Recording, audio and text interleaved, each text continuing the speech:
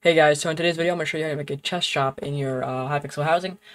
Basically, I'm just going to show you what that means real quick. So you can't make GUIs in housing, so the best way to do it right now is through chest shops. And basically when you open a chest, you can have a menu, and we have a bunch of things here. We have white stained glass and red stained glass just as decoration, but we have a bunch of items too that will do stuff. So for example, if we grab the red stained glass, it'll actually disappear from our inventory, so we can't actually grab it. Even if we grab it all, it'll just go away. And then to get the items back, we can just open it up again. We have a few things here. I have a thing that sets your health to 100. I have a thing here that will reset your health back to 20, or like the default amount.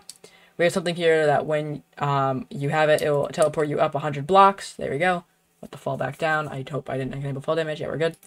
And then we have two things here that are a bit more complex. We have craft a bow and craft a sword. So you see on the scoreboard, we have 899 gold. If we shift click on the craft a bow to bring it to our inventory, you can see it disappears and we get a normal bow, and we get our gold taken away by 100. And then for the sword, we're going to need 2 diamonds and 1 stick. So basically this is kind of like a replacement to crafting. Grab 1 stick, 2 diamonds. Go back in survival, but you do need to be in survival for this. Shift left click on the craft a sword. And there we go, it removed our items and we got a diamond sword. So now I'm going to do a step-by-step guide on how you can do that yourself. Okay, so to start, we're going to set up a poison loop. The info card on the top right will have a more in-depth tutorial that I made, but if you want a quick tutorial, I'll show you how to do that right now. Okay, so go to your housing settings, or go to your housing menu, go to house settings, go to event actions, go to player join. Inside here, we're going to add a potion effect. This effect will be poison. The duration will be for 2 million seconds, which means pretty much the entire time while they're in the house, and the level to 10, so it ticks the fastest. And override existing effects need to be on. Now, if your house includes PvP or respawning, I would add that to the player respawn event, because when they respawn, they don't keep any effects. So adding it here will just make sure that they keep the effect. Okay, so now what we're going to do is go to player damage. Inside here, add an action, add a conditional. Inside this conditional, we're going to test if the damage caused is poison, which is it. If it is, we're going to go to if actions and cancel the event, which means you won't take any damage. And now, last step, we're going to go back to PvP plus damage settings and make sure poison / wither damage is set to true. So now we can rejoin our house, and as you can see, we have the poison effect, and if we go in survival, we shouldn't take any damage, but we do have poison. Okay, so now I'm going to go through one by one and how I made each item. Now, it's pretty self-explanatory once I show you how to do these 3, because you're literally just adding a default housing action. But for these, it's a bit more complex, so yeah. So I'll go into more detail on how these works. Okay, so for starters, we're going to go into creative, and we're just going to grab the items from the chest.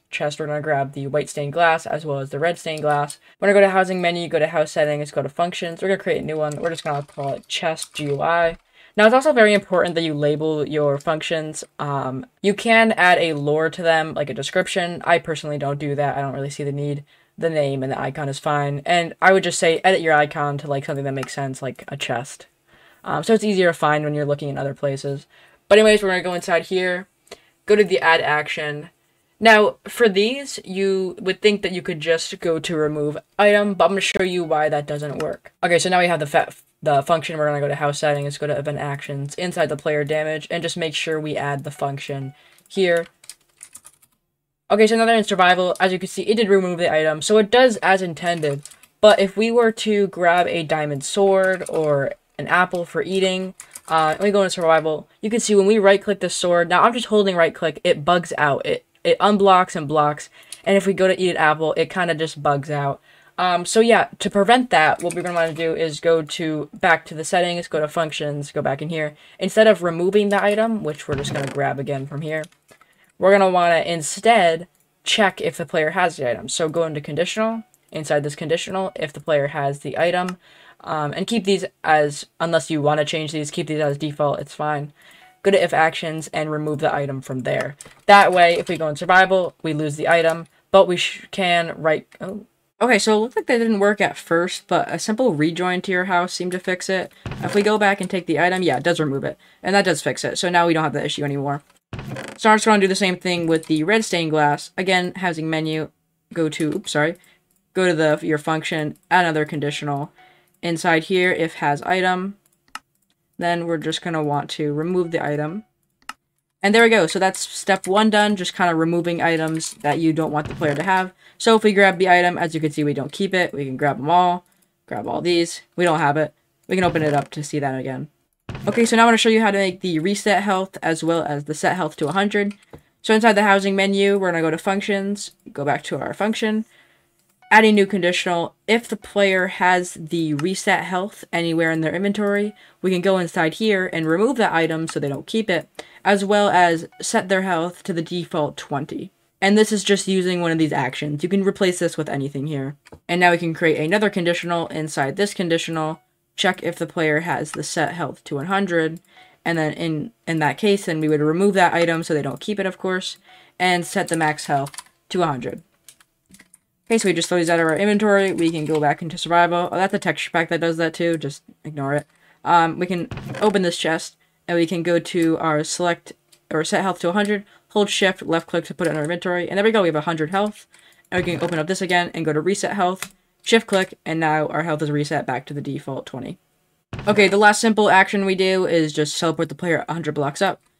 Put that in inventory. Again, housing menu, inside your function, add into the conditional. Inside this conditional, we're going to check if the player has this item, which if they do, remove the item and teleport the player. And in order to teleport them up, we're going to go to custom coordinates, do a little squiggly line. I don't know what this is called. I'll put it on the screen if I remember.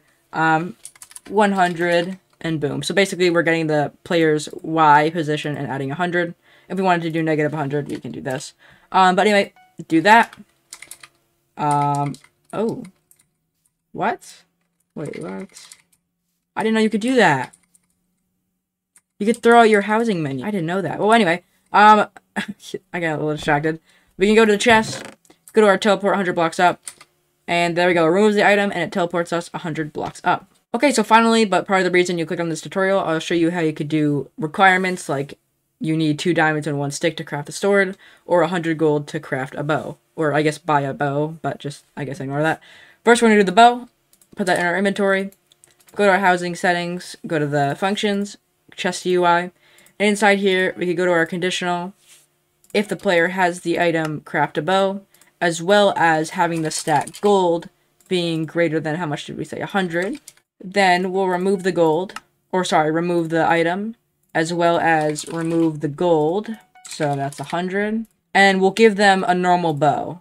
So we'll just spawn another bow, go back to our thing, give them the normal bow, and we'll just turn on a long multiple, because why not?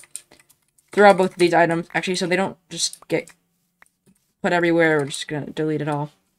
Now we can go into survival, and as you can see on our scoreboard, we have 799 gold.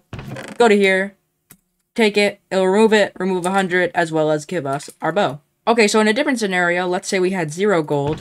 We could take the item, and as you can see, we keep that item. We don't lose any gold. It still is the item from the chest, and we obviously don't want that. So what we're going to want to do is basically add another conditional to this function.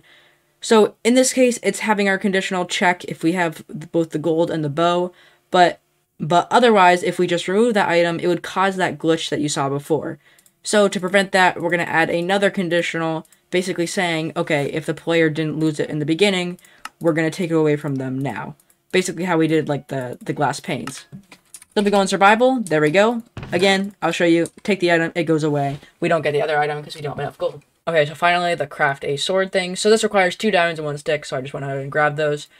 Alright, so now we're going to go to the housing menu, go to the functions, again, once again, blah, blah, blah. Go to conditional. Inside here, we're going to add a bunch of conditionals that basically say if the player has the sword, as well as the 2 diamonds. And because this is more than 1, we're going to make sure required amount is set to equal or greater. Otherwise, this would work with just 1 diamond. And then another item, the stick. So if player has all 3 items, then we'll remove all the 3 items. So the sword, the diamonds, and the stick. And we have to give them a normal sword. So actually, just to tell the difference, we'll spawn in a gold sword. And then we'll give them a gold sword. Set that to true. Now again, if the player has a sword but doesn't have these 2 things, it'll bug out and keep the sword for us. So we're going to add another conditional, basically saying, okay, if this player still has the sword, then we'll just remove it from their inventory. Alright, so back in survival, we can open the chest, and here we go, we have our sword, but we don't have any of the materials. So let's shift left click it, and there it goes, it disappears. But now if we spawn in 2 diamonds and 1 stick and go into survival, we can open the chest, shift click the sword, bring it into our inventory. It removes all the items and gives us the golden sword. Okay, so I know you guys have been asking for this tutorial for a while, so I wanted to get out for you guys. The next tutorial will be a mod tutorial showcasing all the different mods I use for housing to really just kind of make coding and stuff easier. But yeah, if you did enjoy this video, I'd appreciate it if you hit the like button and subscribed. If you need any support with this video, you could join the Discord or ask in the comments. However, the Discord would probably be easier. There's a link in the description. Also, I do live streams, because it's summer now. I try to do them pretty much every day at around 2, starting from 2 to 4 p.m. EST. So if you want to be part of those, we do like events, giveaways, a bunch of fun stuff. So you want to be part of those, then definitely join the Discord and get the ping for upload or stream rolls, or just turn on notifications for the streams. Thanks for watching. I'll see you guys later.